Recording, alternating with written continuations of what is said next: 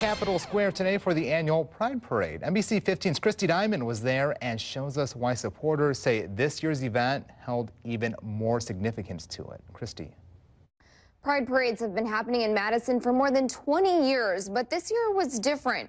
For many, it was a way to celebrate the Supreme Court decision in June legalizing same-sex marriage nationwide. But still, some say there's more work to be done. It took 40 years to legalize same-sex marriage. And today, hundreds of supporters celebrated their recent victory loud and proud.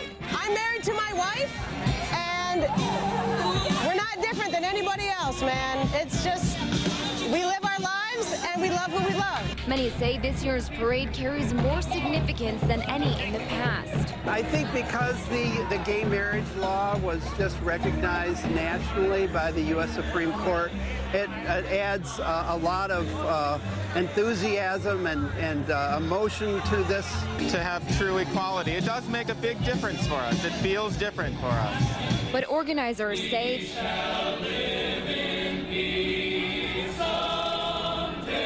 their fight isn't over. We're very aware that transgender people still do not have the same protections that gay people do, still suffer a lot of discrimination. That, of course, is the theme of today's rally, to redouble our efforts to see to it that the T is not silent. While support beamed from many, even this guy. Bo is a neutered dog, and he's very happy to be a rainbow neutered dog. The rally also drew protesters holding signs to oppose same-sex marriage, but this supporter says it doesn't bother him. They have the right to say what they would like and believe what they would like. I dress like this, they dress like that. It's okay. The U.S. is now the 21st country to legalize same-sex marriage nationwide.